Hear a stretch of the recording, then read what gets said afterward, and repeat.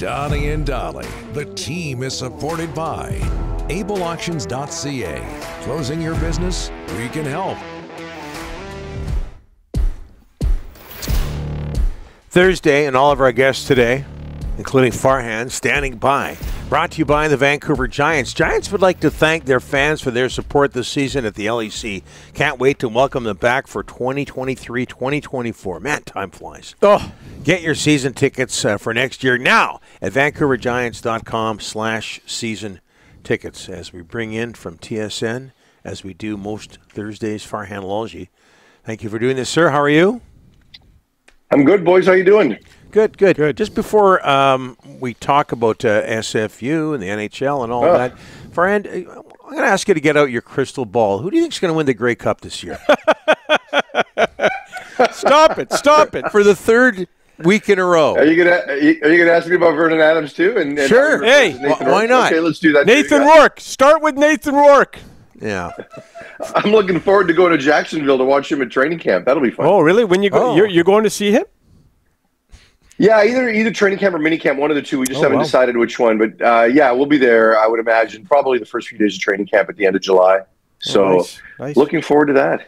Realistic expectations for him in Jacksonville behind Trevor Lawrence. I know we've asked you that before, but but it's been a while. We've let that breathe a little bit, right? Yes. So I know he's made a good impression down there from people I've talked to, but at the end of the day, they did bring back CJ Beathard, and so he's going to have his work cut out for him to compete for the backup job, right? And so will he be able to get to a point where he can be on the roster for some games this year? We'll see, but I think that's the goal for him, and certainly he's done his part, but it's going to be tough for me. I want to see what he looks like in preseason and in their combined practices, because in preseason you're going to see very little of Trevor Lawrence, and Nathan Rourke's going to get a big body of work.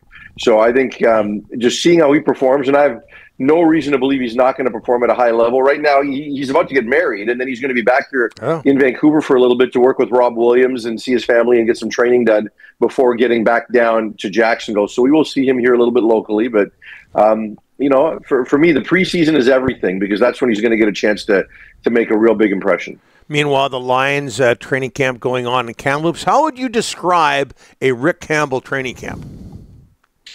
Well, I think, Rick has evolved as a head coach over the years, right? He was, very, very no-nonsense when he was in Ottawa, and earlier when he was the first head coach. But now I'm not going to say he's loosey-goosey or, the second coming of Devon Claybrooks or anything like that. I think he's still got some of that in him. But then when you get to a point where you've established yourself and you feel really good in your own skin, I think you allow your personality to shine a bit. So he's tried to make it fun at the same time. You saw the Javon Katoy moment with the field goal, where if he makes it, this group does 20 push-ups. If not, this group does it. There's a bit of that, right? And I think he's found himself becoming more adaptable, like all of these guys have had coming out of COVID. And they've had some smaller issues as it relates to air quality, so they were able to get, they got inside yesterday.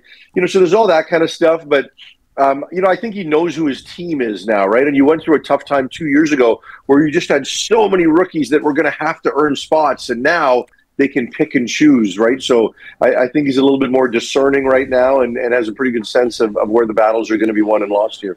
Farhan, the last few weeks, a lot of negativity about SFU and the football program, but can I say that it sounded like some at least way more positive in the past week? Are we going to get someday that football program up and running again?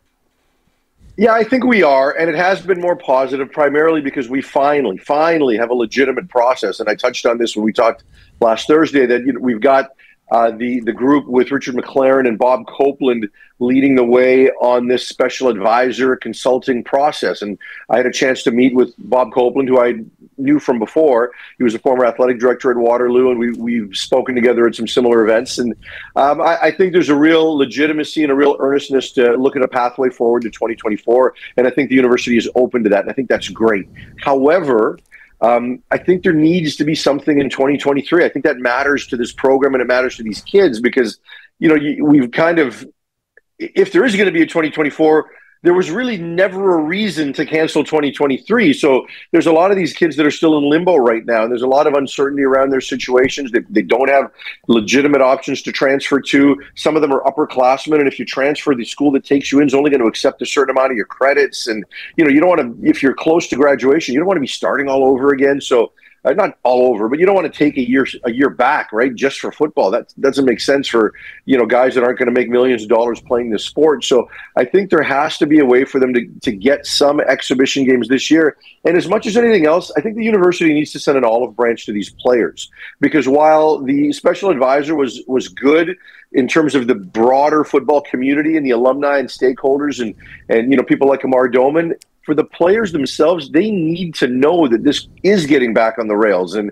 for, you know, I think they should open their locker room. I think they should allow these kids access to training logs and training programs from the strength and conditioning staff, because in court, the university said they're varsity athletes still and get the benefits of that, but they've been denied some of those things, right? So if they could just, again, extend an olive branch and make these kids feel a little good about the process, because I know that they did meet with the advisor, and generally the feedback was, you know, just not enough urgency, a little bit disappointing, and maybe too little too late, just as far as certain selected kids are concerned, not bigger picture for the program. So I'm really hopeful the university can see the reasoning. And big picture, for every kid you lose right now that's going to transfer, it makes 2024 that much harder. So give us a chance to have some competitive moments and exhibition games and an olive branch here in 2023.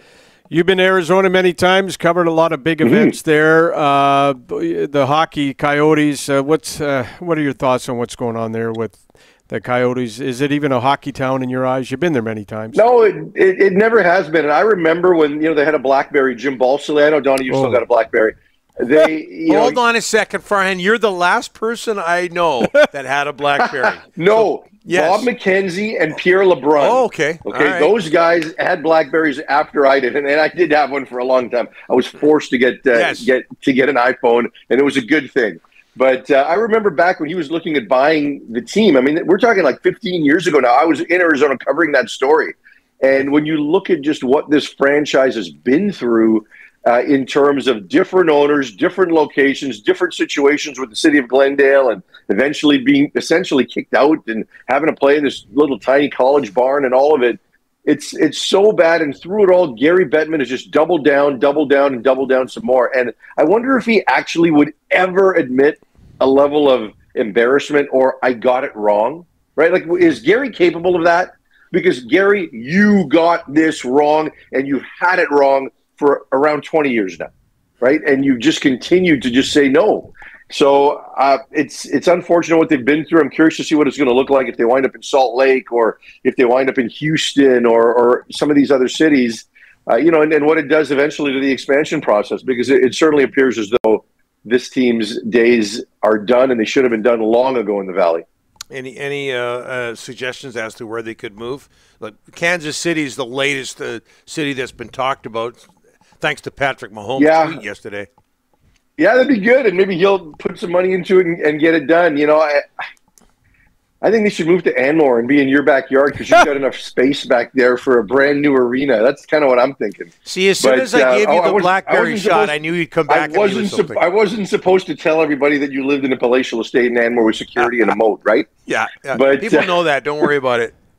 Okay, but I don't know, because none of them are hockey towns, right? Yeah. Salt Lake has the Olympic experience, and you know, from a time zone perspective, I think some of that stuff matters. You don't want to put them in Sacramento in the Pacific time zone and have to realign and things like that. Houston's obviously a big city that has some successful sports franchises in the other three major sports. You know, is there room for the NHL?